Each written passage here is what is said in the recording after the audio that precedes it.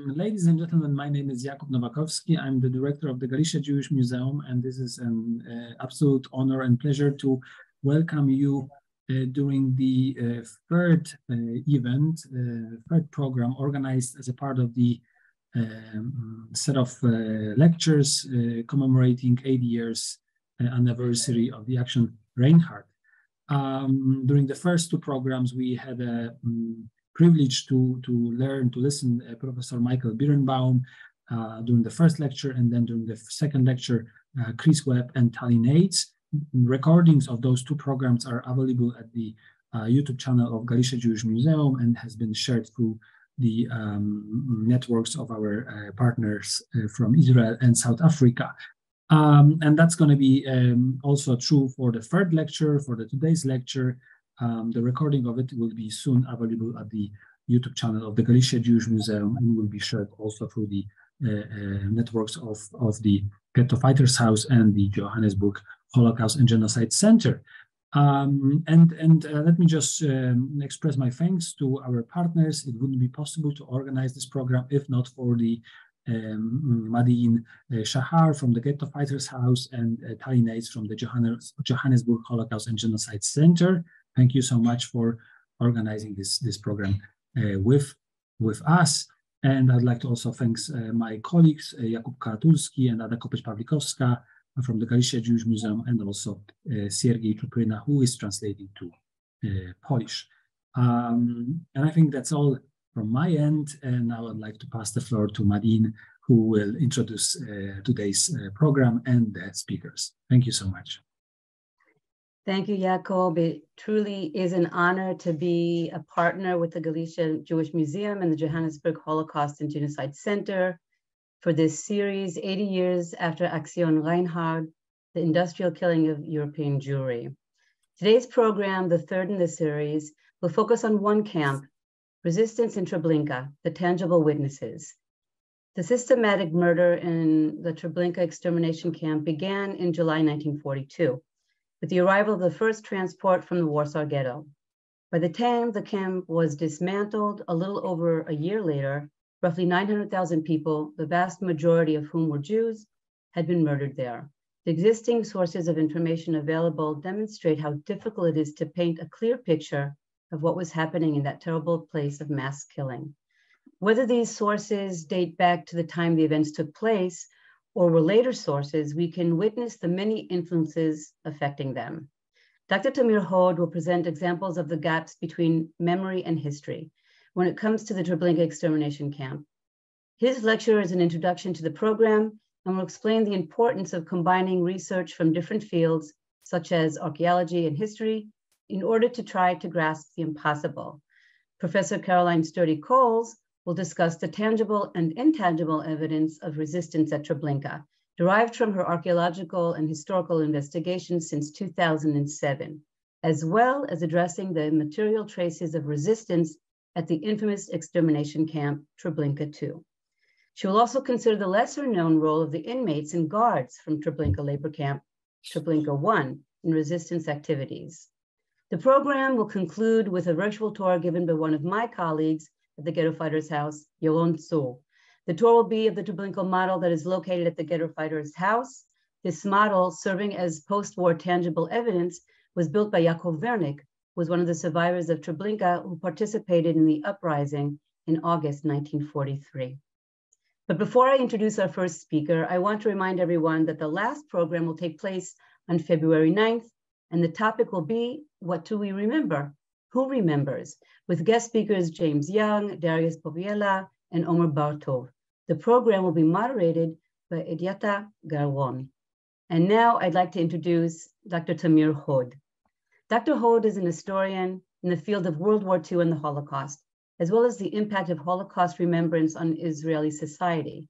The topic of his doctoral thesis was the Maniuk trial case in Israel under the guidance of Professor Hannah Yablonka. Dr. Hod has also researched the role the Ukrainian collaborators played in the Treblinka extermination camp. These days, Tamir is working on a book about the Nazi Crimes Investigations Unit in the Israeli police. The unit, which was founded in 1960, was mainly composed of Holocaust survivors and contributed greatly to various trials in different places around the world. against Nazi criminals and their collaborators. Dr. Tamir teaches at Tel Hai Academic College and Western Galilee Academic College. And with that, I would like to give the floor to Tamir. Thank you very much, Medine, and good evening, everyone. So I just asked Jacob to share my presentation, and I'll begin my talk. I was invited to open this evening as a historian in the field for World War II and the Holocaust, and discuss the gap between history and memory, and hence the role of archaeology in narrowing this gap.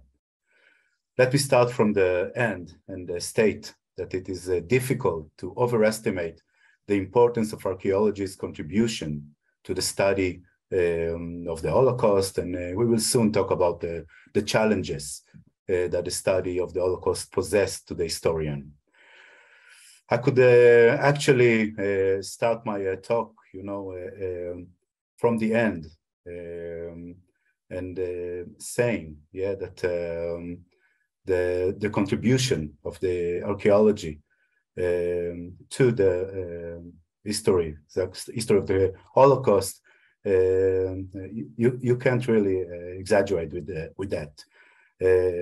I could content myself with saying that I know the work of the archaeologist Professor Caroline Colls in Treblinka, and as well as the work of my friend, the archaeologist Yaron Tzur, of course, with his college in Sobibor, and using findings from the field account for my opening statement. However, in fact, my conclusion regarding the importance of archaeology stems from a research concept that I use as a guiding principle.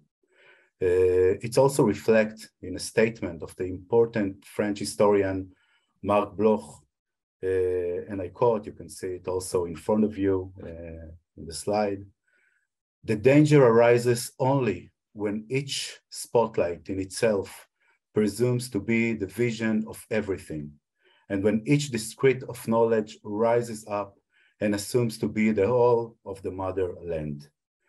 I don't think the quote requires further explanation regarding the importance of combining several areas in order to reveal as many elements as possible in the description of the past. From this standpoint, and I'm sure Caroline would mention it, archaeology also relies on different fields of research that fit it, and also memoirs and diary and etc. Now it remains to be explained why many resources are required in the study of the past, with the emphasis on the subject we are dealing with today. History, as we all know, is not an exact science. Once an event has taken place, I have no way of reconstructing it in all its details, and all that is left for me to do is carry out the research that will bring me as close as possible to what we can describe as what happened. This is unlike a laboratory experiment in which certain materials under certain conditions will show the same results every time. The more complex the incident is, and the further back in time we go, the greater the challenges of reconstruction. Let's take an example of the well-known issue in the Holocaust discourse, the number of victims, focusing on Treblinka. When I was working on the research of the Mianyuk trial here in Israel, which according to the indictment was Ivan the Terrible from Treblinka, I found 6 proper and respected sources that indicated the number of victims ranging from 700,000 to 1,300,000. Note the huge gap, and that is in only one extermination camp. If we look in another example, the fact that the United States until the 70s almost completely avoided investigating the past of Nazi and collaborators who immigrated to its territory, including those who served in Treblinka, also impaired what we know about what happened in the camp. So you know that many of the sources we've got are coming from Holocaust trials, such as Nuremberg trial, Auschwitz trials, Frankfurt trials, and etc. So think about the gap, 30 or 40 years, and how many knowledge we can take out of those trials. And Jacob, if we can move to the second slide, you can understand it from the next word. From the end of the Nuremberg trials until the mid-70s, the United States proceeded as if the question of Nazi genocide was the concern of other nations. Ellen Ryan, the one-time head of the Department of Justice in charge of identifying and deporting Nazi war criminals, recalled that it was as if a curtain of silence had fallen over the Holocaust in this country.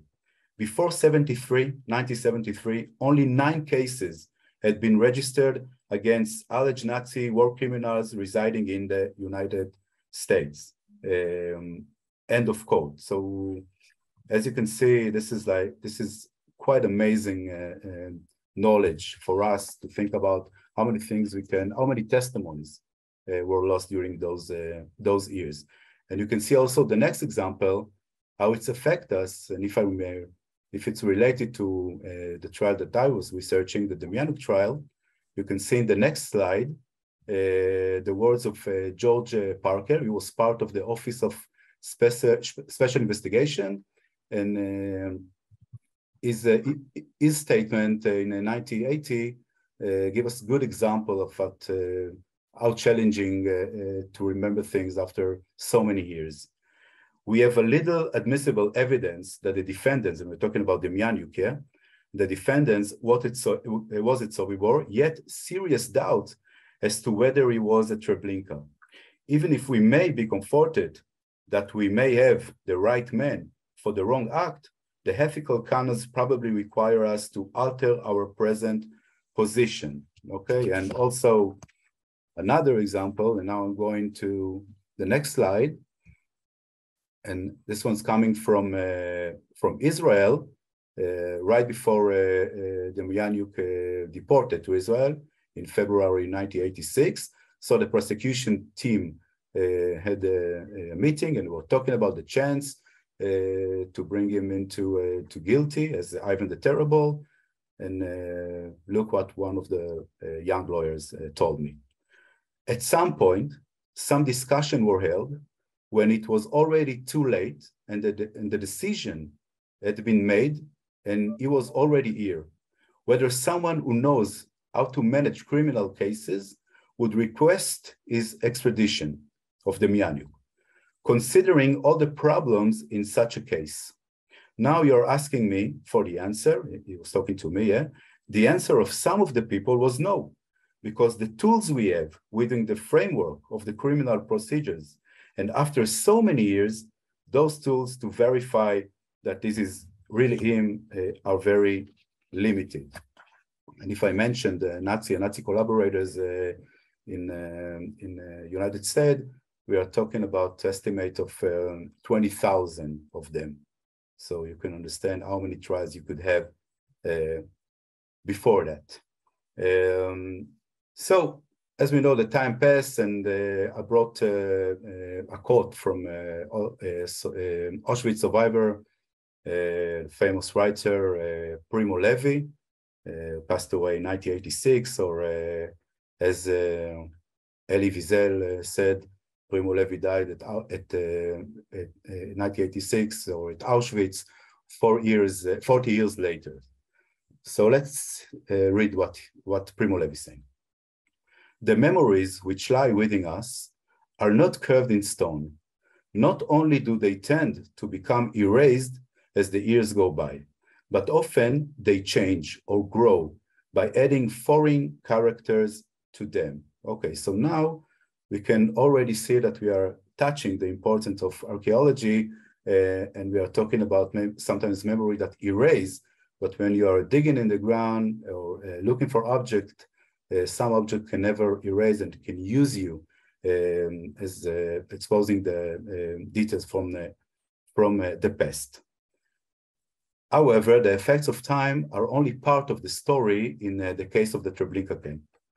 Oftentimes, the challenges in reconstructing the past are laid before us already upon the end of the event, as reflected, and you can see it here, in the words of Pierre Vidal. And Pierre Vidal is saying the next word. And he was talking about the immediate evidence, referring to the testimonies written of delivered immediately after the war. He claims that these were no more reliable than later testimonies, as they were also subjected to various influences. And we can see a few examples also here. So we can go to the next slide. Okay, and this is part of the Demjanjuk trial. It's actually at the beginning of March 1987. And what can you see in front of you is Treblinka survivor, Eliyahu Rosenberg, getting so close to Demjanjuk, as I said, was suspected of being Ivan the Terrible. I also mark the low part of the slide where you can see Demjanjuk trying to shake Eliyahu Rosenberg's hand, and it caused like a huge dramatic storm inside the courtroom. So, and right after that, Eliyahu Rosenberg was asked if he recognized Demjanjuk, and he was saying, yes, I have no doubts. The man in front of me is Ivan the Terrible. I saw his face, I saw his eyes, and no doubt, he is the one. But as you see in front of you, we got a testimony by Eliyahu Rosenberg that was given to a Nazi hunter, Tuvia Friedman, and this is from 1947. So it's only 4 years after the revolt in Treblinka.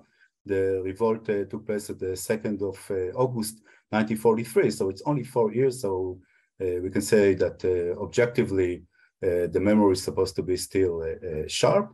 And I'll just read this testimony. At 3:45, a grenade explosion was heard from the first camp and some shots from both sides. It was clear to all that the uprising had begun. Zalo grabbed the rifle. Moses, the tailor, who knew how to use a rifle, grabbed another rifle. They lay down on the ground and fired in the direction of the first camp gate so that no help could come. Then we burst into Ivan's room.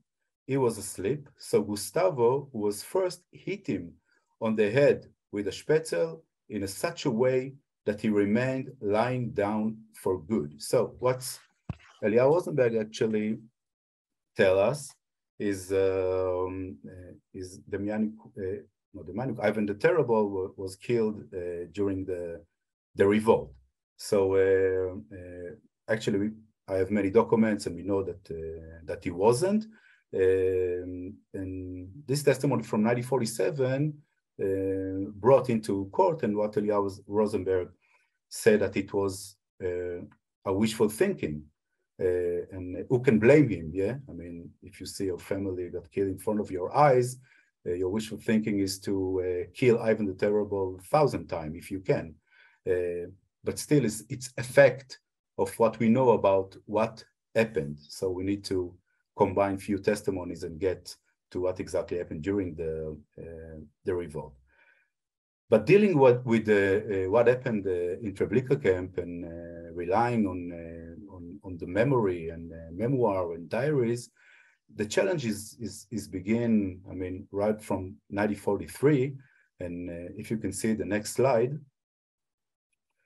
So we were starting with the fact that in Treblinka, as in Sobibor, another camp, Operation 1005, Sonderaktion, was launched, whose purpose was to destroy evidence and in fact lead to the almost total eradication of the camp. These figures suggest the importance of archaeology in the study of the Treblinka camp, as you of course will hear later on. Let us look at the case of the uprising that took place in the camp, the study of which also shows the immediate effects faced by the researcher of the past. Pay attention to this conversation from 1979 between Yad Vashem's chief historian then Yitzhak Sadeh, no, that's the Harad, sorry for the mistake, and Treblinka survivors Sonia Lebkovich. Yitzhak Harad was working on his book about the uprising in the Treblinka. Sonia Lebkovich was later the one that pointed at the Mianuk and said, yes, that was Ivan the Terrible from Treblinka. Let's read this conversation, and there are mentioned Yaakov Wernick that we will meet later, and his model. He created his model in the mid-50s, the model of Treblinka. He wrote maybe the first memoir about Treblinka. It was in 1944, and it's called A Year in Treblinka. Yitzhak Harad. Who were the other couples in Camp 2? I think Zalo was also a couple. Sonia Lebkovich, no. He was not a couple, he was a group leader. But a couple he certainly wasn't. Yitzhak Harad. I want to point out something that Yaakov Wernick in his book, and his book was actually the first document back during the war, and Wernick, who was in Treblinka for almost a year, he does not mention Zalo or Adolf anywhere at all. Although in the testimonies of others who were in Camp 2 in Treblinka, Zalo and Adolf are mentioned as key persons. Sonia Lebkovich. Zalo was the only one I saw who actually shoot during the outbreak of the Treblinka uprising. With all respect to Wernick, he was a bit of an egocentric person, and I think that's why he ignored others who were active underground. So, as you can see, we have the first memoir, it's in 44, and then in 1979, I can hear the words of Sonia Lebkovich, and it's putting doubt about what I was reading in something that's supposed to be the closest as we can get to what happened, because it was very close to the event. Just another example, and I will get to the end of my talk. If you can change the slide, you can see another story from the Mianuk trial. So in the photo, by the way, this is Kalman Teigman from the left, and you can also see Shmuel Willenberg. They were the last two survivors from Treblinka. Kalman Teigman passed away in 2012, and Shmuel Willenberg in 2016. And what you can read here on the top of the slide, it's a conversation that I had with Teigman's son. So he told me the next word, and I quote, at the time the Mianuk was caught, 4 people remained alive. It's actually not right, there are more. The leading prosecutor, Michael Shaked, came to my father, who was a key witness. He was a key witness in Eichmann trial, but he was also supposed to be one in the Mianuk trial. And my father said, you are just picking on a person who was not in Treblinka. You wish to believe that, but he was not there. It is possible that he was in other places, in other camps, but in Treblinka, this man was not, okay? And so Dalia Dorner, one of the judges in the trial in Israel, she said, of course, he couldn't see it because he was at Camp 1. And look at one of the testimonies Teigman gave before the Eichmann trial, because he gave also testimony in Eichmann trial 27 years before that. It was possible to see through the walls of our camp, the entrance to the gas chambers. Near the cells, they were especially abused by Wachman Rogoza. Yeah, so this is Kalman Teigman before the Eichmann trial. I checked that. It was also almost impossible, but look what Yitzhak Harad saying in the same trial. I can estimate that prisoners who were employed in the sorting yard and Jewish prisoners who were employed in the camouflage unit, in both cases it was Camp 1, due to the work they were assigned to do, also come near to the extermination zone camp. So he's saying, yes, there was a chance that they could see what happened. But think about it, if you're using archaeology and you find some object deep in the ground, maybe you can paint the road or the distances between the buildings and how can it help to see what testimony can be reliable.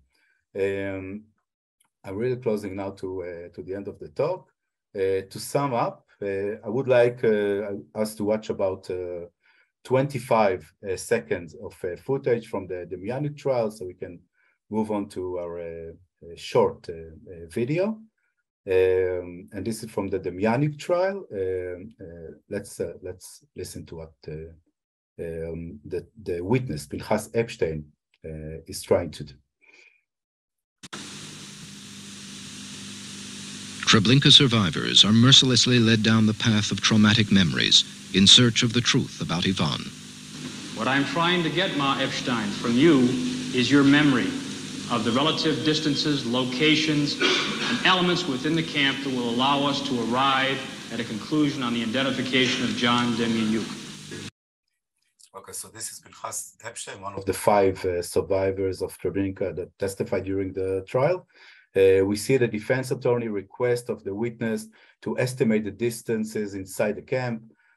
I'm sure that if the help of the archaeologist had been available back in 1987, it would have been possible for the court to gain better understanding of at least some of the events that came up in the trial.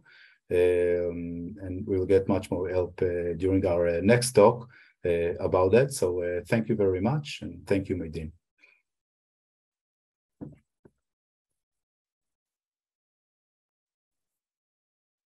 You're on mute, Maydeen. I was on mute. I'm sorry. Hi, Tamir. Thank you again for this introduction. It really does give us food for thought, how we talk about, remember, and very close to the period, and then afterwards, many years later, and the things that we're asked to remember as well. So thank you so much for that very informable introduction. And with that, I want to move on to our next speaker. Professor Caroline Sturdy-Colls is a professor of conflict archaeology and genocide investigation at Staffordshire University and the director of the Center of Archaeology. Her expertise lies in the investigation of Holocaust landscapes using forensic archaeological approaches. Since 2010, she has conducted extensive archaeological investigations at Treblinka extermination and labor camps, and is in the final stages of completing her monograph, Finding Treblinka, which provides new historical, spatial, and material perspectives on the crimes perpetrated there. She has undertaken fieldwork at more than 50 other Holocaust sites and has published extensively on the subjects of Holocaust archaeology, forensic archaeology, and missing persons. Professor Sturdy-Colls was a visiting fellow at the Jack, Joseph, and Morton Mandel Center for Advanced Holocaust Studies at USHMM in 2016, and she delivered the prestigious Joseph and Rebecca Meyerhoff annual lecture in 2020. She was also awarded the European Archaeological Heritage Prize for her work in 2016. For the past 8, and I'm going to stop with that. I was moving on too quickly. I almost went into the next speaker, but I just want to say one thing, Caroline, before you start. I remember the first meeting with you, and I think when all the speakers got together for the first time, we were all sitting in awe with what you have to offer us with your research and investigation. And it just sounds like a CSI program coming to life real time. So the floor is yours. Thank you so much, Maydeen, and thank you to all of the organisers of today's event for your very kind invitation. I'm just going to share my screen with you, and hopefully you'll be able to see my slides on that side. So just give me a nod, Maydeen, if that is working. Fantastic. Thank you very much. So this evening, I'm going to talk to you about a very specific strand of the history of Treblinka. I'm going to focus on the various acts of resistance that happened within the camp. I have looked at the participant list. I've seen many familiar names. I've seen many new names as well. So before I begin, I thought it was useful to say a little bit more about the archaeological and historical investigations that I've done at Treblinka more broadly before I move on to the main topic of my presentation. So first of all, as Maydeen mentioned, I have been working at Treblinka since 2007. And my approach is very interdisciplinary. So as you'll see from my presentation, but my research covers historical source material, as well as taking spatial and material approaches to the study of the landscape of Treblinka as a whole. And I have been honoured and fortunate to be able to carry out many surveys of the site in 2010 to 2019 inclusive, which have enabled me really to map much of the landscape of Treblinka at both the extermination and labour camp sites, to try and gain a deeper understanding of many of the aspects of the site that we can't necessarily get from historical source material alone, to try and find out about the experiences of the people who were murdered there, which we now know totals some 870,000 to 1 million people at the extermination camp alone. And when I first began working at Treblinka, there hadn't been any investigations undertaken there since the end of the Second World War. Investigations by the Red Army and later by the Central Commission for the Investigation of Nazi Crimes in Poland had uncovered some physical evidence, but really not many studies had really taken consideration of the physicality of the camp, mainly because there was an idea that it had been entirely destroyed during the post the revolt that happened in August 1943, and as the Nazis decided to level the camp. So my approach really gathers together many different techniques, of which I won't have time to explain them all now, but please feel free to ask any questions at the end. I really begin as a historian does, gathering as many archival materials as I can, interviewing witnesses, collecting maps, aerial photographs, and satellite imagery. And then I also use various remote sensing technologies, such as LiDAR, which enables you, for example, to create a digital terrain model of the camp and look for subtle undulations, for example, in the landscape or vegetation change that may indicate the presence of buried remains. I then move into walking over the landscape, looking for subtle traces on the surface. And one thing that was remarkable about Treblinka was just how much evidence actually survived on the surface in terms of traces of buildings, evidence of mass graves, and also personal belongings, either of victims or of the guards. I use lots of mapping technologies to map those surface remnants, and also geophysical technologies to help me look at buried remains that exist beneath the ground. And although these techniques are not X-ray machines, they do show you signs of disturbance, man-made activity. So they can show you, for example, the foundations of buildings or the possible presence of mass graves. And this approach was very much developed with a sensitivity to Jewish law, which forbids the excavation of human remains buried in a mass grave. And so the mapping of the site enabled us to identify those grave locations. And then in 2013, I was given permission to carry out some excavations in the areas where we suspected the gas chambers were located, and also later in the area of the camp waste pit and the tower, the camp armory as well, as we'll discuss later. And much of this work has been reported on in other publications, through visualizations, and also through exhibitions that I've completed. And just very briefly, because it's relevant to what I'll talk about next, in short, this work first of all enabled us to identify the accurate camp boundaries of the extermination camp, as well as a number of key areas within the 3 zones of which Treblinka comprised. So there was a living camp area in the northern part of the camp, a reception camp area where the trains arrived, and then the death camp where the gas chambers and the mass graves and cremation pyres were located. And I was able to locate a number of reception camp structures using the geophysical technologies. So some of the buried building foundations that still exist across the landscape, and also the suspected location of the gas chambers. And again, I'll come back to that later on. And as I already mentioned, the location as well of several probable mass graves. And in addition to this, as I'll also mention, I've also carried out an extensive survey of Treblinka 1, the labour camp, about which the history is much lesser known. But now just to move on to the main topic of the presentation, as I'll pick up on many of the findings, of course, in relation to resistance. By way of background, on the 2nd of August 1943, somewhere between 840 and 1,000 Jewish inmates of the Treblinka extermination camp carried out a revolt against the 150 SS and Treblinka men that guarded them. As Yitzhak Arad has noted in his infamous book, having witnessed and heard about the hundreds of thousands of Jews who had been killed in Treblinka, and also having observed a reduction and then ultimately a cessation in the number of transports to the camp from January 1943 onwards, the men and women who remained in the camp at this time and who facilitated and carried out the revolt had three main concerns. Firstly, they wanted to destroy the very apparatus that had facilitated the killings at Treblinka. Secondly, they hoped to bring the crimes perpetrated at Treblinka to the attention of the world. And thirdly, as they'd only been kept alive to sort the belongings of the victims or to remove them from the gas chambers or to cremate the dead, for example, they realized that as the number of transports was dwindling, they would no longer be needed anymore. And therefore, they realized that escape was really their only chance of survival.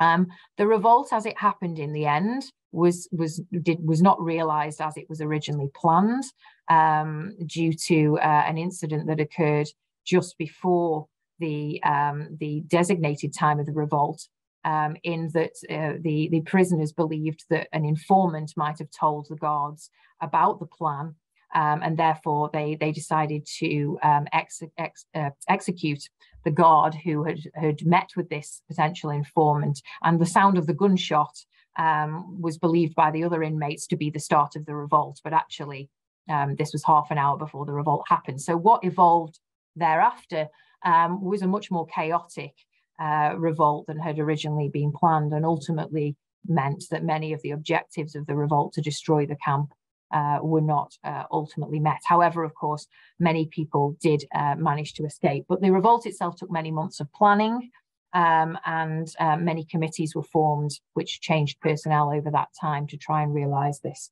very heroic event.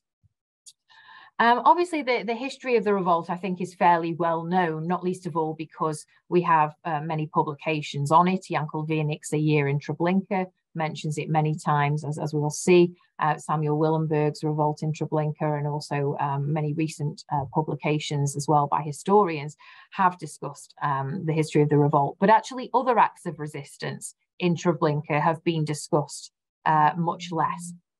Recently, however, we have seen a shift in this, and so I should say that much of what I'll talk about today comes from my own research, particularly from my book Finding Treblinka, but also there are many other scholars, most notably at the moment Chad Gibbs, who's been undertaking an extensive study of oral history accounts and has now identified that 238 survivors, at least from the death camp, exist. And of course, there are many more witnesses who provided testimonies about not only the revolt in August 1943, but also many other acts of resistance that happened in the build-up to it. We do have many, many sources of resistance. And as an archaeologist, as I say, of course, I'm very much focused on the landscape and the material that survey and excavation works can provide. But because I do also take a spatial approach to and a material approach to history, I also utilize a lot of witness testimony and carry out spatial and material readings of those. Also, of course, maps, plans, trial transcripts, and various other sources. There's an abundance of material out there, in fact. And when I was planning this presentation, I actually found it exceptionally difficult to select the material because Treblinka does have a long legacy of resistance that actually started from when the camp opened, as I'll now demonstrate. And I should say as well, before I move on to some specific examples, that of course there has undoubtedly been more resistance to genocide and more attempted rescues of genocide victims that have been reported in the literature, as I've sort of paraphrased here from a quote from Springer, because of course many of the people who did resist and fought back were killed and weren't able to write down what happened to them, and there were no witnesses left alive either in places like Treblinka to record that. So we always know we are working with a partial record, and particularly in the archaeological record, we always know, of course, that we are only working with a partial record, particularly as my excavations have been minimally invasive, deliberately so to preserve the integrity of the camp landscape.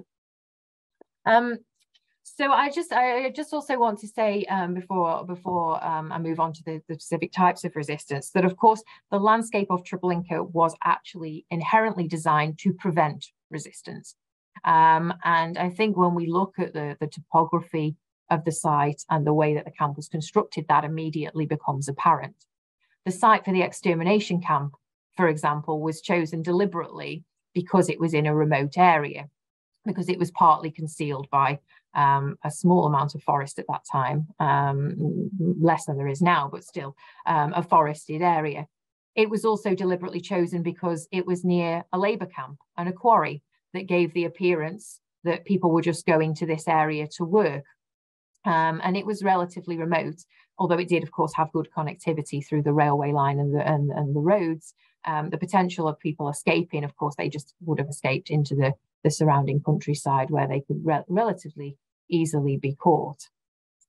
And the architecture itself, of course, was designed to deceive people into thinking that they didn't need to resist. So when people arrived at Treblinka from the 23rd of July 1943 onwards, they were told that it was nothing but a transit stop. It was a place where they would come, they would hand over their belongings, they would take a shower, they would then go to the east, as it was described, to work, and they had nothing to worry about. And in the early phases, they were repeatedly told this on the reception camp area. And once Franz Stangl took over as commandant of the camp, even the architecture of the camp was modified to instill this in people, that they did not need to fight back, that they were safe here.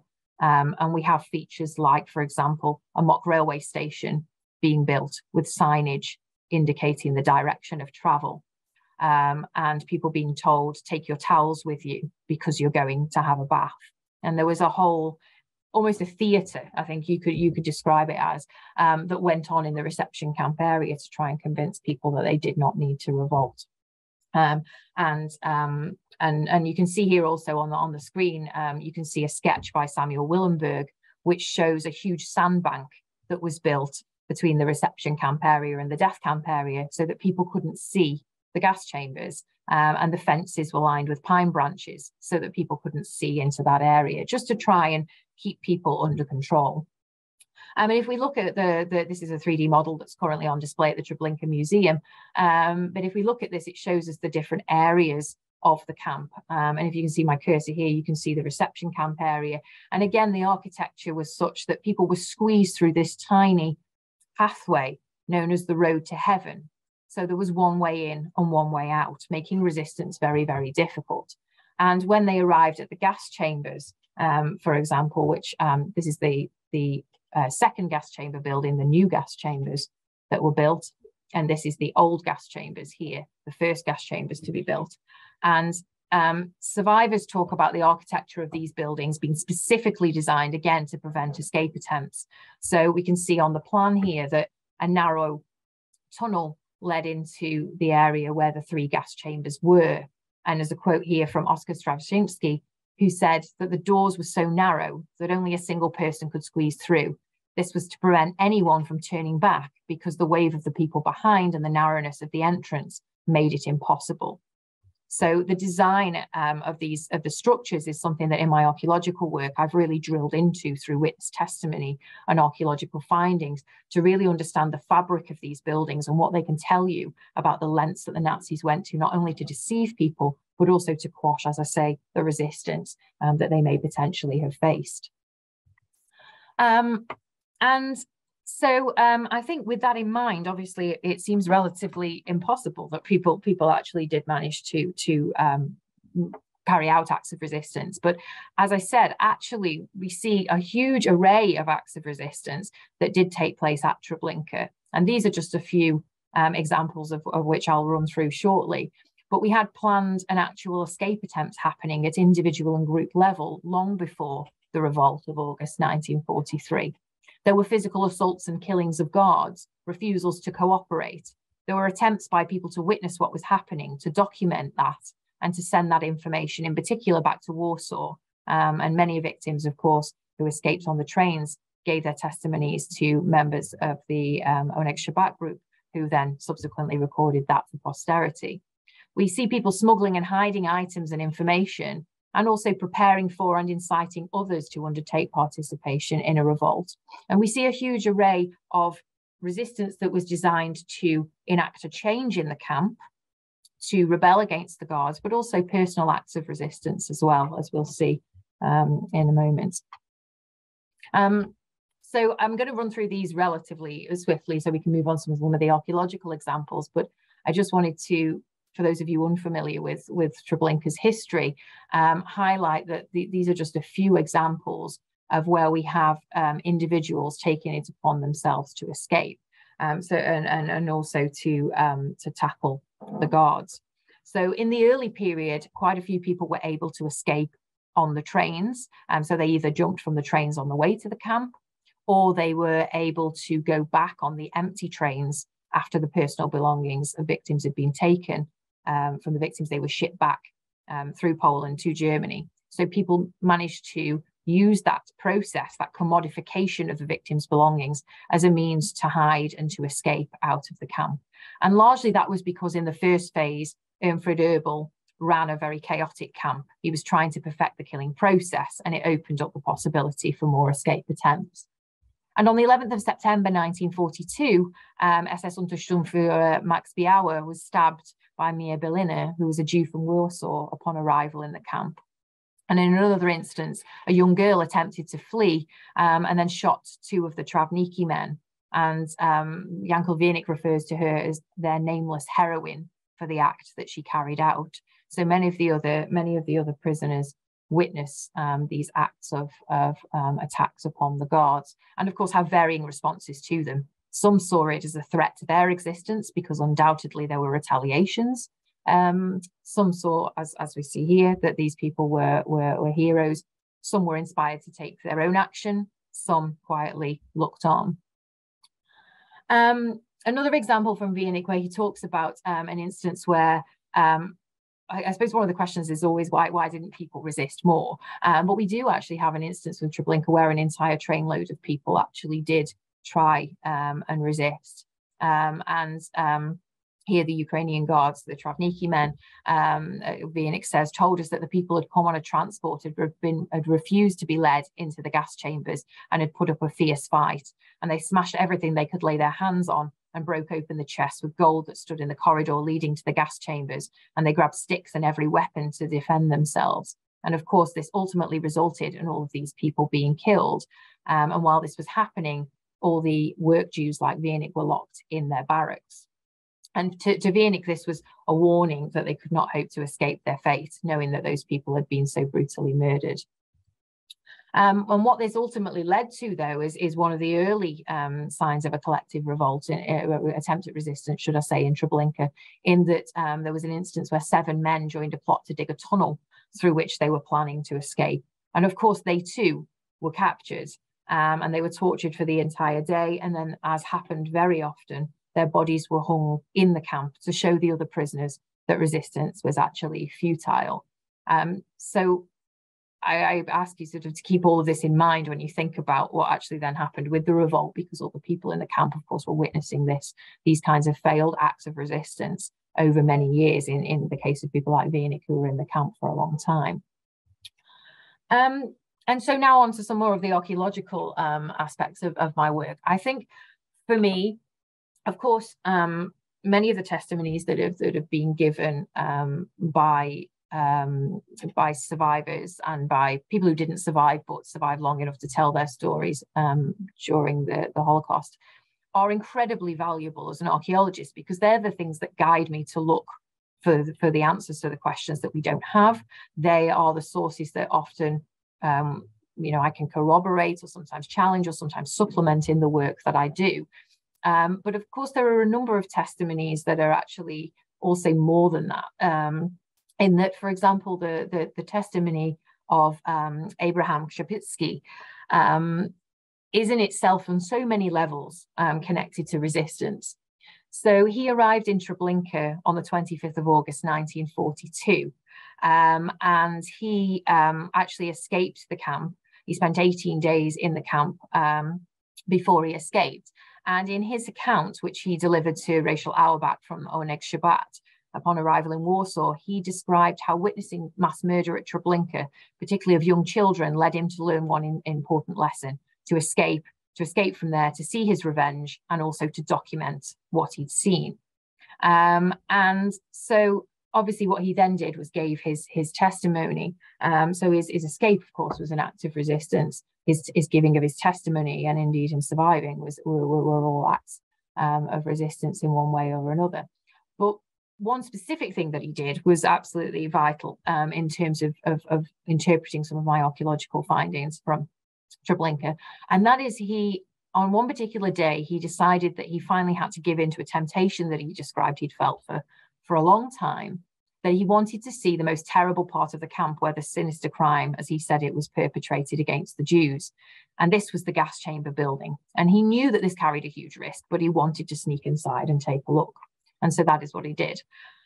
He then wrote about this in his testimony and described the internal fixtures and fittings of the gas chamber. And he describes how it looked like a regular shower room with all the accoutrements of a public bathhouse, including nickel-plated metal faucets, which were set into the ceiling. And he, very importantly, describes that the floor was covered with small orange terracotta tiles.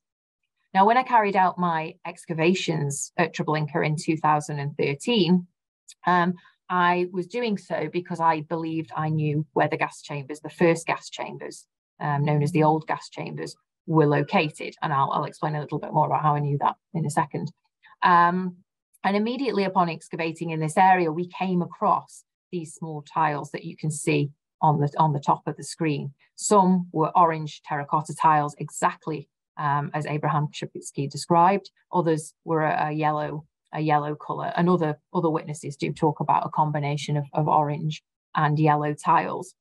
So coupled with other evidence we had about the fact that the gas chambers were the only buildings in the death camp area that were built from brick, and coupled with spatial information about where we believe the gas chambers to be located, the discovery of these tiles was obviously very crucial in determining that this was the area of the old gas chamber building. And without descriptions like those of Krzepicki, we would have been probably scratching our heads wondering what exactly these were.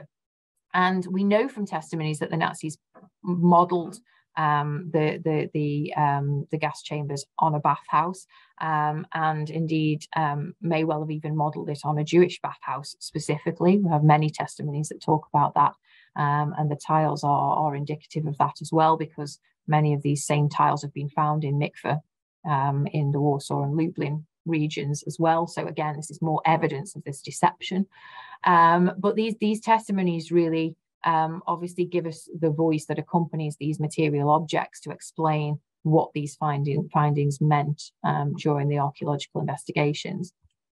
And one of the reasons that, again, we knew where to look really for the gas chambers was before all the archaeology, before all the tricks and the techniques, again, came from testimonies written by people who'd escaped during the revolt or who'd actually resisted and escaped to tell their stories. And most popular narratives suggested that the gas chambers were located near the memorial obelisk, which was located quite close to the platform, and that's here. And this is the LiDAR model that I mentioned earlier.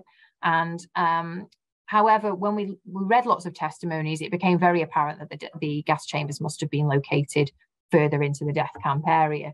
And so being guided by voices of people like Abraham Krzepicki and Janko Wiernik and others, then I began my search in this other area further into the camp zone. And you can see on the digital terrain model a slight indentation there, which was evidence that there may well be some buried remains. And the geophysical survey enabled us to map a structure that measures around about 22 meters by 15 meters, which ties in very closely with Wiernik's description of the size of the old gas chamber. So all of this evidence coming together, obviously this information that we were able to utilize from survivors was absolutely fundamental in our interpretation of the archaeological results.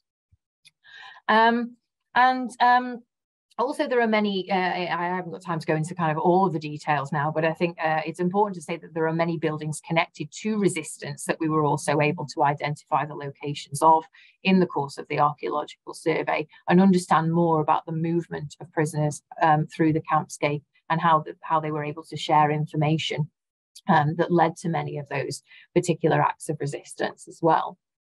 I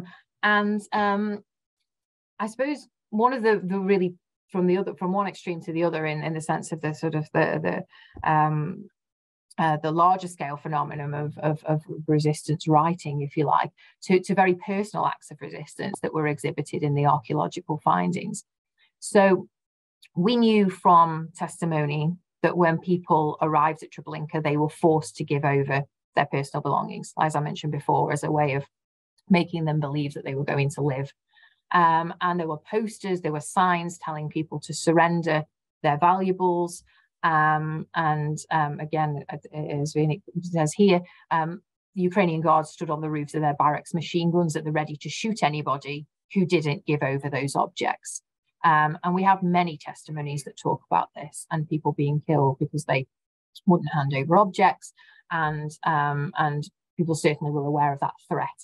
But when we carried out the excavations in the area of the gas chambers, we were very surprised to suddenly start to find personal effects in that area. We didn't find a huge number, but then we didn't do a huge excavation either. I mean, our first trench was just 1 meter by 1 meter, but we did find small items of jewelry like this rose brooch that you can see at the top, and also the small gold pendant that you can see at the bottom, and other fragments of jewelry as well. And we know from testimonies that people were regularly, the bodies of the victims who were killed were regularly searched, and that items were found on the bodies of victims. So we know that people were smuggling into the camp the items that meant the most to them, the personal items that they wanted to keep because they were of sentimental value, perhaps.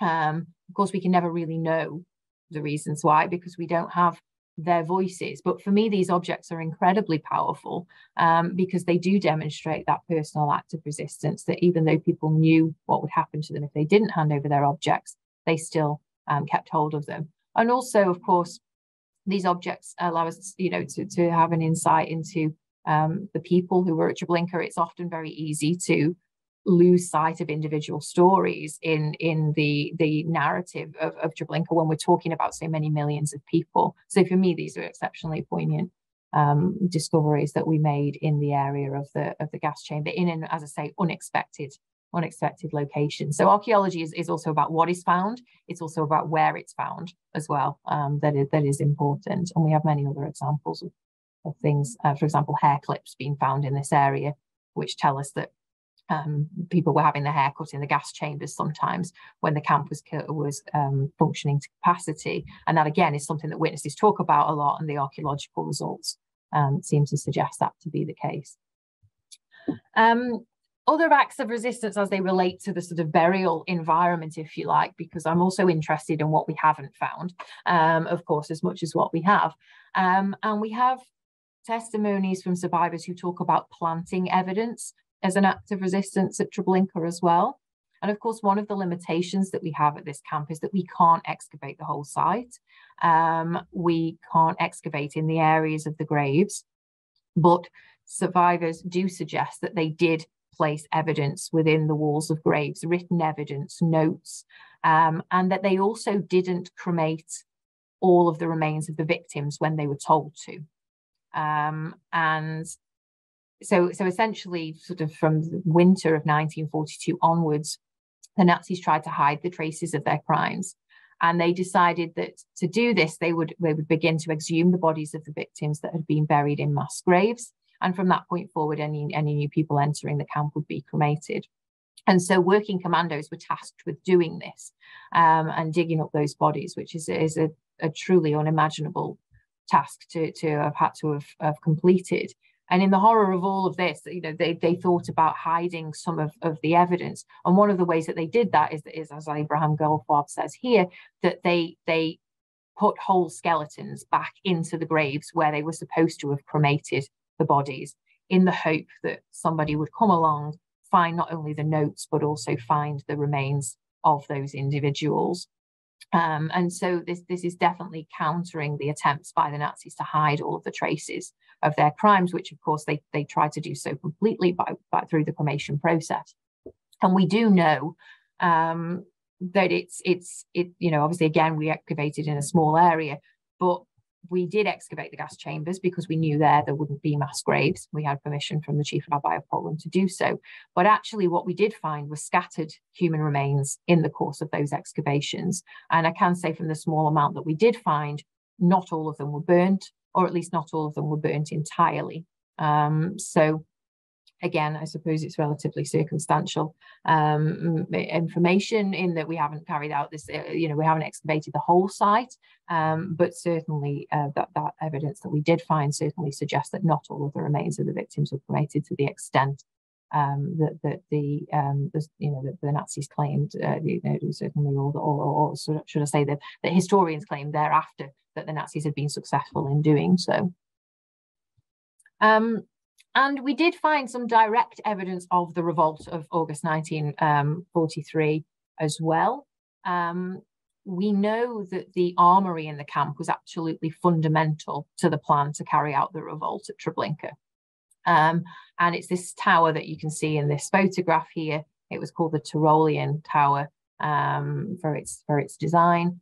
And there were barracks near this originally as well, as I know Chris Webb pointed out in his talk. And in this area, we know that the armory itself was where the Jews on the organizing committee had decided they were going to steal the weapons from in order to facilitate the revolt. And a locksmith made there are different testimonies. Some say 1 key, some say 12 keys were made for the armory. And when the lock broke on the door so that somebody could go back, 2 boys actually could go back and get weapons. And they did this once. They managed to go in and get some hand grenades, but unfortunately didn't realize that the detonators were stored separately.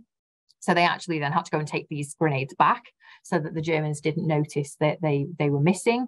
And that in itself delayed the revolt by some time. But then on the day of the revolt, they were successful once again at entering the armory and taking the weapons that they did use. So obviously this area, the structure was very important to the revolt itself.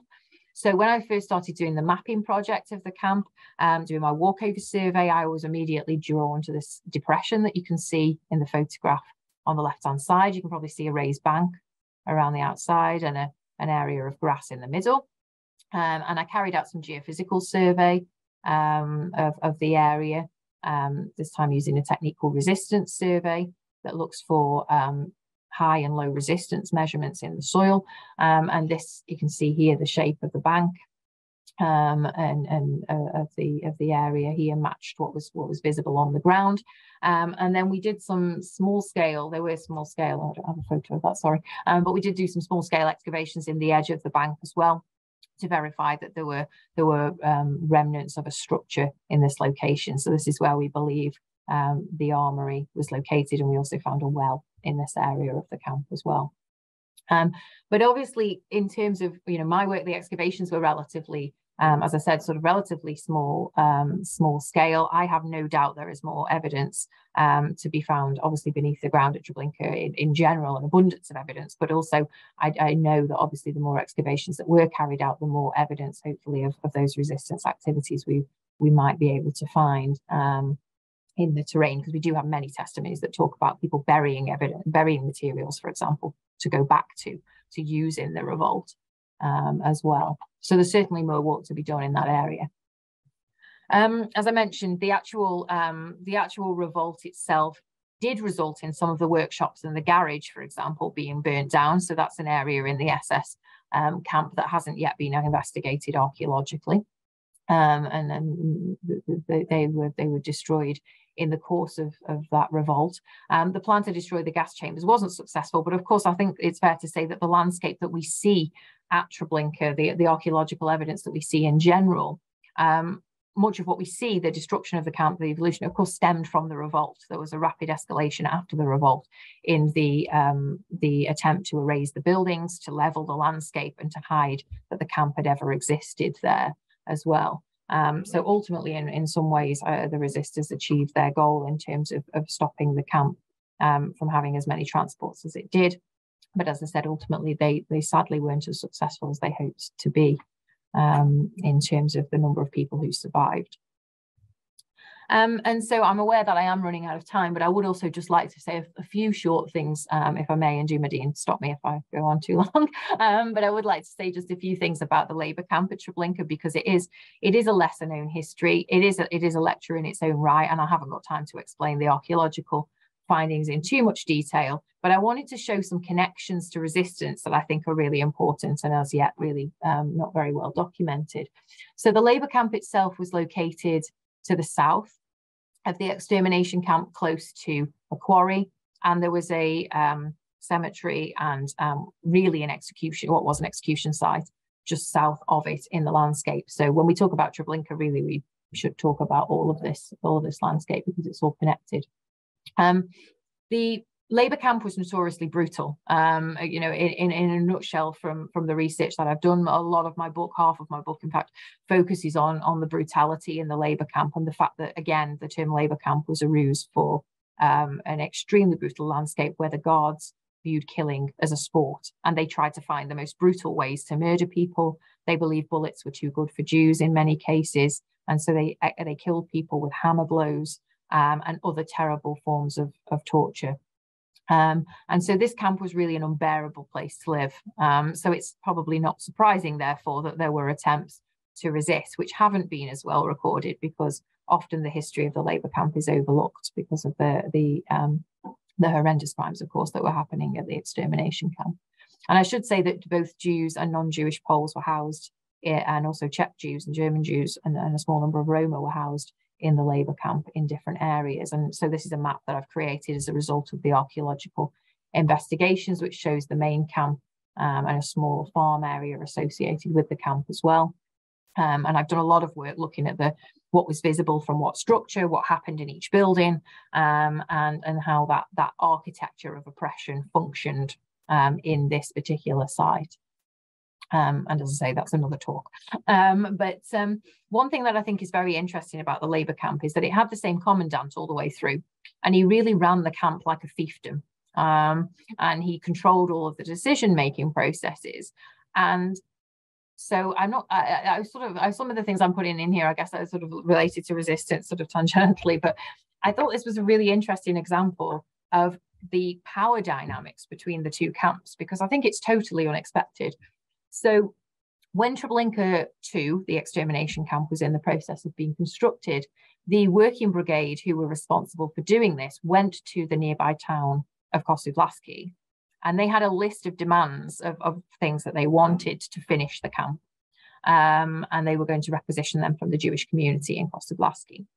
And what is really interesting is that the head of the Judenrat actually resisted those demands. They refused to give over the materials, and they then went to the camp commandant of Treblinka 1 and said, "We're being asked these unreasonable requests. We already give so much to you. Why should we give any more?"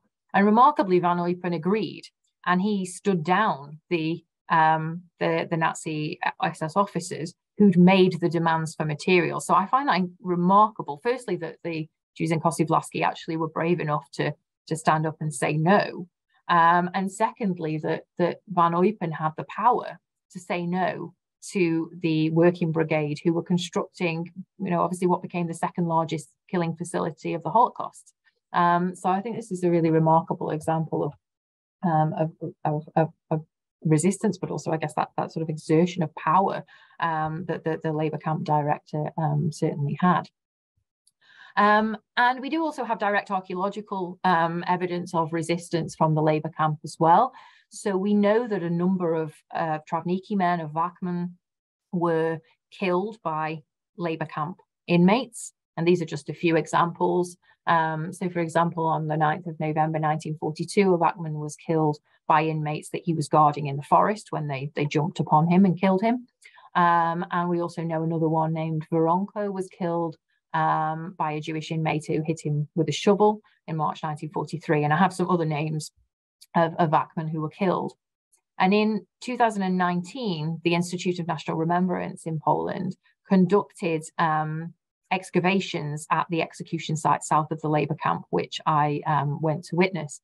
And one of the things that were discovered at that time were 7 individual graves, complete with wreaths, So they had a formal burial in a coffin, usually with a wreath laid on top. And we know from reports that this was the way in which the Treblinka men who died in the camp were buried. So the team from IPN and the University of Szczecin are carrying out, I know, further investigations to help identify the individual skeletons that were excavated from those graves.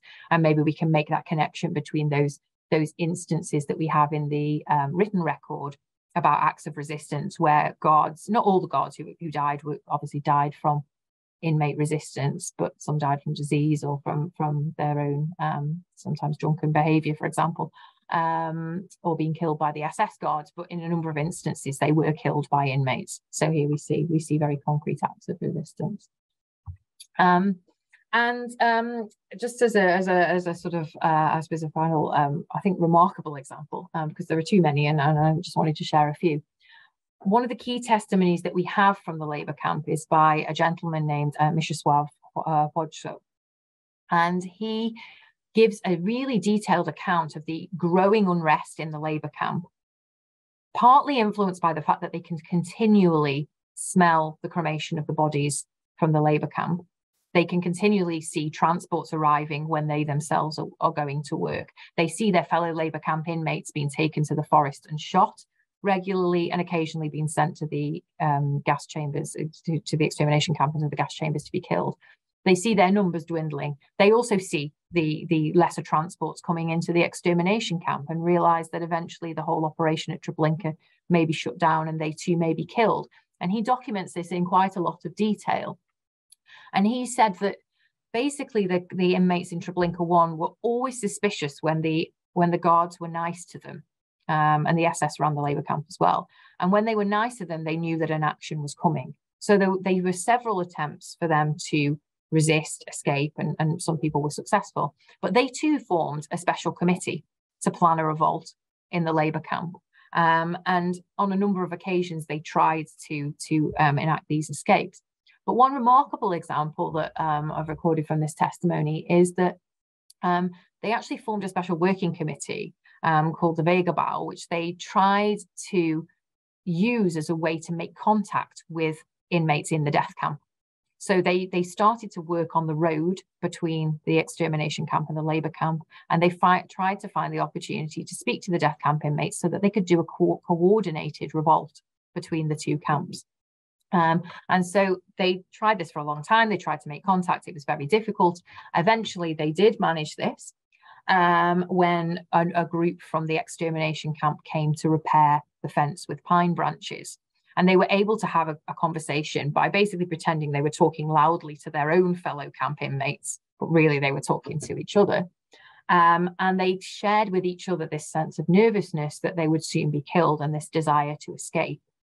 And what I think is really remarkable about this testimony is that the death camp inmates, having heard about what the labour camp inmates had experienced, gave them their food packages and financial aid, which I just think is incredible, given obviously the situation that the people in the extermination camp were suffering. But I think, knowing what I know from the archaeological investigations that I've done of the execution site at Treblinka labour camp and of the architecture and the history, the historical sources that document the brutality that happened in that camp, I do understand why. Because actually the labour camp was so brutal and so awful that, having heard those accounts, I think obviously clearly the death camp inmates had a very visceral reaction to that and wanted to help their fellow Jewish inmates. And so essentially the committee at Treblinka 1 was very inspired by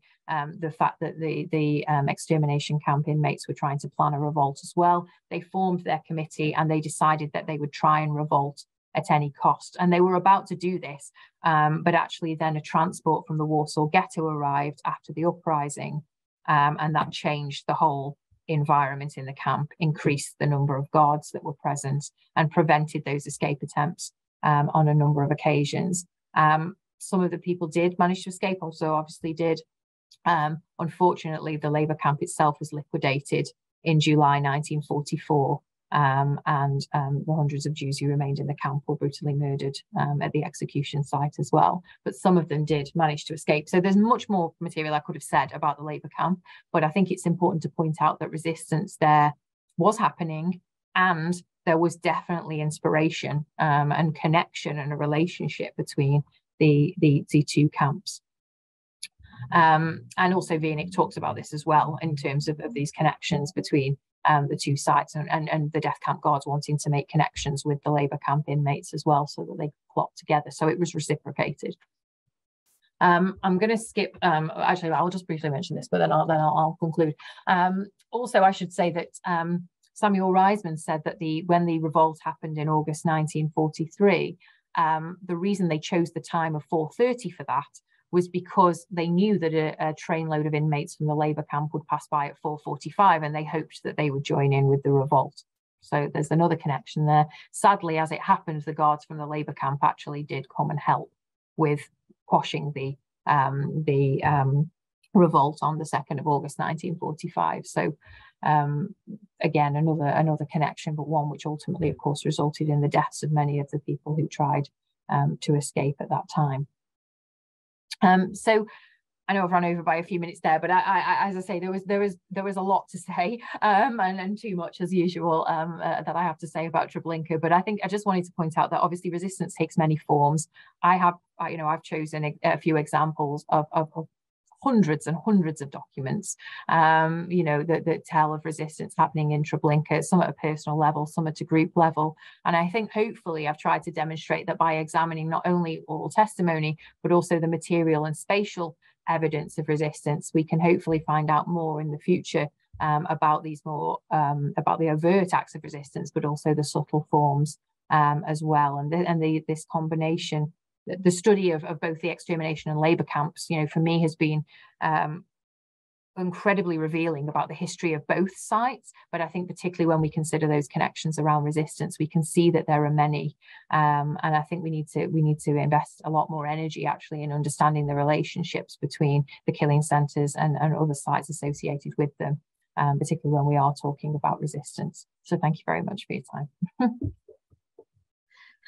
Thank you so much, Caroline. I don't think there could be enough time. It's never enough time. So thank you so much for squeezing so much into your presentation. I kept taking pictures of the different slides, because as someone who literally every day talks about Treblinka, to see the excavations, to see so much information that is out there. And actually someone asked, and you maybe want to answer that while Yaron is talking, what other books can we read? Of course, we have Chris Webb, but if you have other recommendations for what we can read, and I'm waiting for your book to come out, and you have to let me know. I will. Book launch and make that happen as well. Thank you so much. So again, thank you so much for an intriguing, very different type of presentation that I think is really the first time I've had that type of experience of an excavation, archaeology, and putting it all together with historical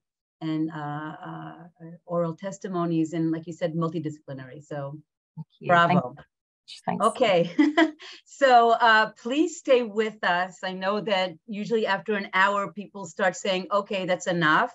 It's time to go. But I do want to invite those that are still with us to give us a few more minutes, because we have an incredible virtual tour. And I just want to introduce our next speaker that I started to do by accident a little while ago.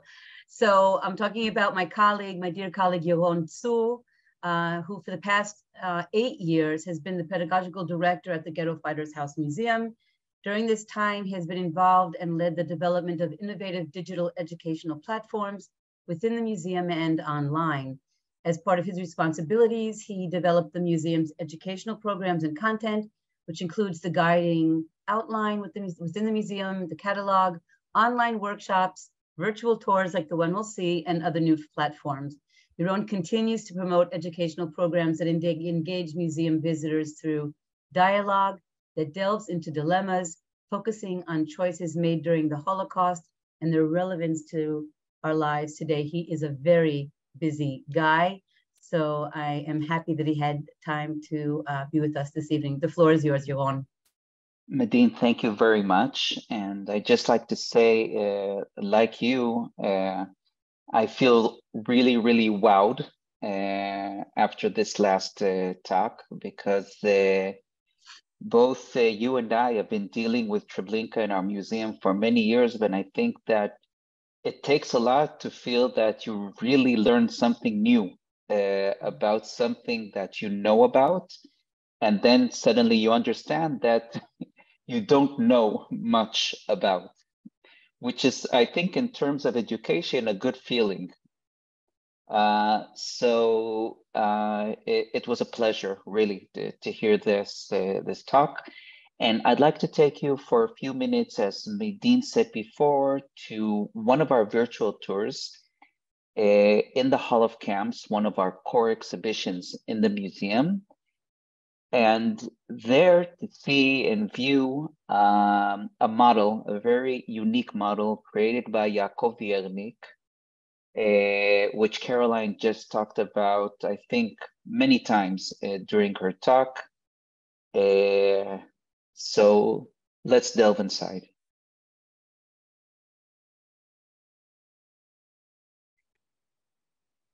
Okay, just a second. Let's make this clean. Okay. So the Hall of Camps is a core exhibition in our museum. And as you see, in order to get to this exhibition, you need to go towards downwards in the museum. And that's metaphorically as low as you can get in our museum. So let's do this and go downwards.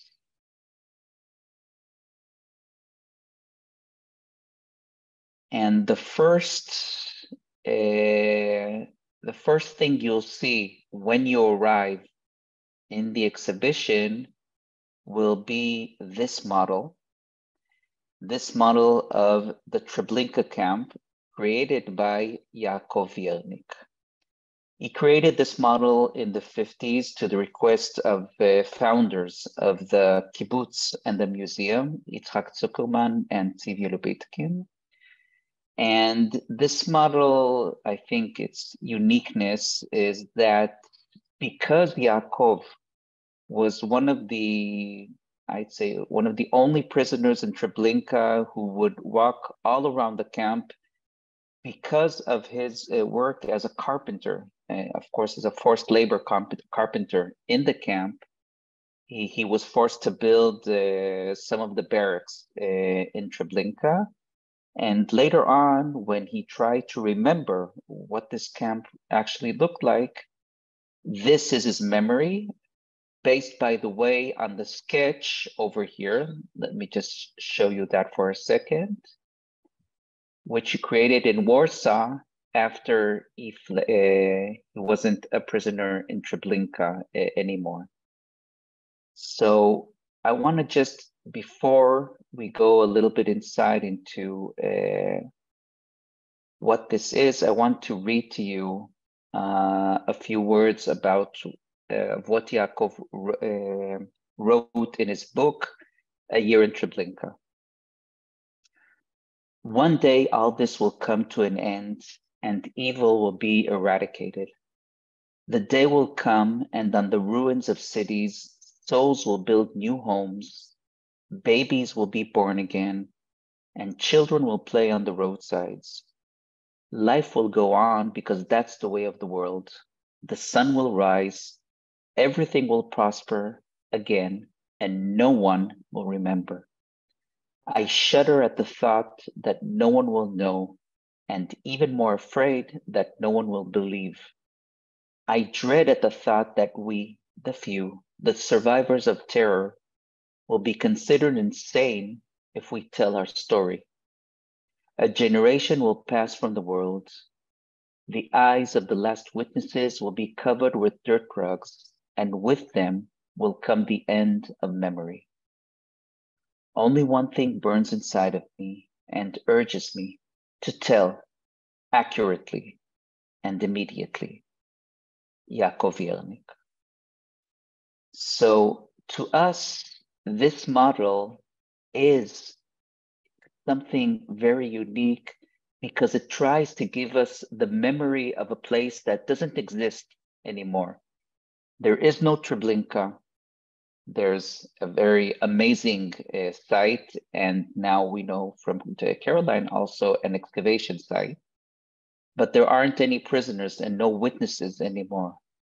There's the testimonies, and there's this model created by Yaakov Viernik, who saw the camp for what it was for a whole year between 42 and 43. So what is this camp? Looking at it from the model. So we have the railway tracks over here, giving you a sense that the train is leaving the main road and then later on will return to the main tracks, which of course is false. It doesn't really happen because the train doesn't go anywhere anymore any later on. It will end just a few 100 meters afterwards. The victims will get off the train over here. And as Caroline mentioned before, we have the barracks over here when they are forced to take their clothes off. And from here to the very horrific path to the gas chambers, the new gas chambers, the old gas chambers are over here. And in these gas chambers, there are 5 rooms on this side, 5 on this side, 10 rooms, which are gas chambers.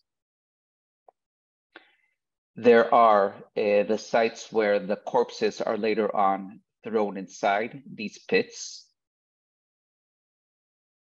And over here on the other side of the camp is where the prisoners live, over here. The Ukrainian guards over here, and the SS barracks and offices over here.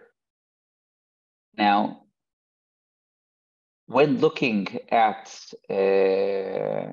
this as a model, first of all, it's really small. I mean relatively small, because if, for example, we'd create a model of, let's say, Birkenau or Majdanek, it would take the whole floor, the whole exhibition. Treblinka is, it's not much larger than a football stadium, okay? Because there aren't many barracks for the prisoners, because most of the people that will get off the train won't be living for more than a few hours.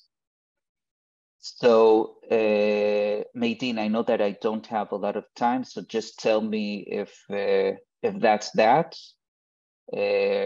or should I go a little bit more into detail within the camp? I think you can take a few more minutes. That's fine. I think what we decided to do is keep the Q&A out tonight and to send the questions to you. So there is a question, for example, about one of the quotes. So absolutely take a few more minutes. This is a rare opportunity for everyone. So, and people are saying— I agree with you. Okay. Please continue. So wonderful. Okay, so going back to where the victims first arrive, we have over here the barracks where their luggage, their suitcases, and other things are taken. You saw that in the presentation of Caroline before. It looks a little bit different. It's much more presentative because it's one of the first buildings they will see when they arrive. But not too far from there, over here, that's the Lazaret. This is a place that looks like, a field hospital, or a very small field hospital, even with the Red Cross on it. But the people, the elderly, the sick, that on the train didn't feel good, or that they could maybe make the lines go a little bit slower, were taken aside.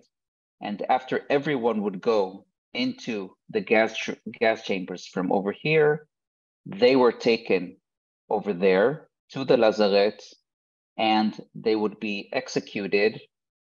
And you can see right over here, just a second, that there's actually behind this very short barrack, there's a pit where they would be executed inside. So they would actually be one of the first victims when arriving at the camp. Now, one more thing that I'd like to show you is actually that Treblinka is divided into two camps. Okay, just a second, let's see it from over here. Okay. So you have this area over here where you can see that there's an actual fence within the camp itself. It's dividing this part of the camp, which is the death camp, the extermination camp, okay, with this area over here, which are, as I said before, the prisoners, the Ukrainian guards, the SS. The prisoners from this side of the camp don't go to this part of the camp, and the prisoners that are here, what we would call in other camps, Sonderkommando, the prisoners that are in charge of the gas chambers over here, they wouldn't go to this part of the camp. Everything in their lives, if it's laundry or their food or anything, it all happens over here in this area. So the information won't move from one place in the camp to another. Those who saw, for example, the Escape for Sobibor, which is one of the three camps and part of that are part of the Reinhard program of Belzec, Sobibor, Treblinka. So it looked a little bit like this camp. Again, it was a film, so it's not totally accurate, but you can see what I was talking about in that film about how the camp is divided into two different parts. So this camp existed for a year, a little bit more than a year. During that time in this camp, I saw one of the questions before, how many were actually exterminated in Treblinka. So there's an argument to this day. The formal number, maybe Tamir and Caroline would like to also react to that later on, is 870,000 victims. I've heard of 900,000, and I've also heard of 1,200,000. But again, there are different point of views. But the formal number, again, if Caroline and Tamir would like to react to that later on, is 870,000 victims that were exterminated during this year.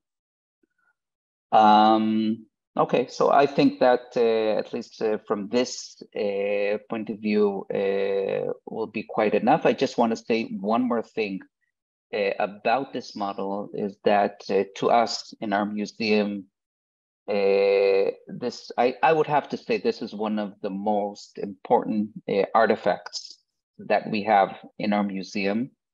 Just imagine that it's been sitting in our museum for more than 60 years. And I think that to many of our young visitors, it really gives them a glimpse of how a camp like Treblinka worked. Many of them are very shocked about how small this camp was, because they've heard a lot about Treblinka.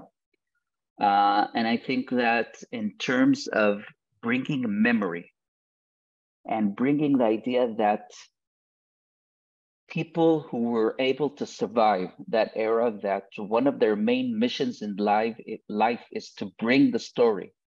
Even if they believe that no one will believe, that I believe is also an important part of spiritual resistance during the Holocaust, but also in the years after the Holocaust.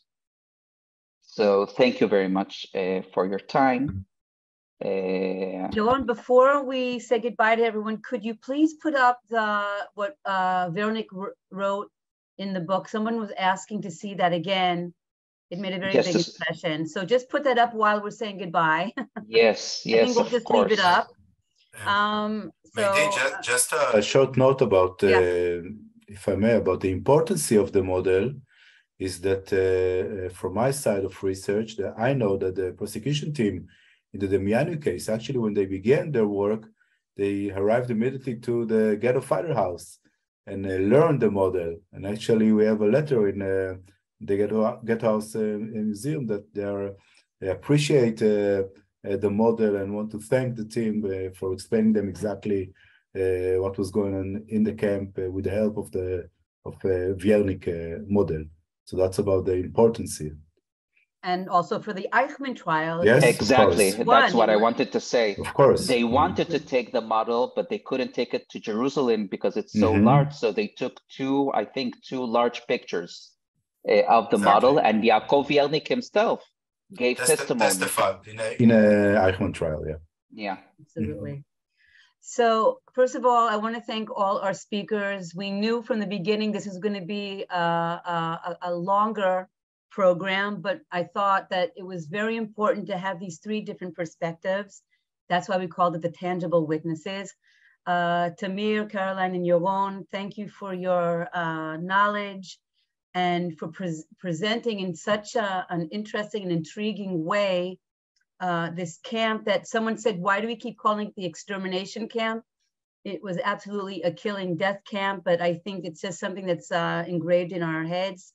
That so much evil and so much death and so much tragedy could take place in such a small area, and also to look at it from a perspective of how do we see resistance, if it's through Viernik's model, making this tangible evidence, and Caroline's excavations showing how people actually left things in places and hid them, which is something that someone asked about, and for Yaron showing us how the model is presented in our museum. Again, you can also press on some of the buttons and get more information, like the quote from Viernik's book.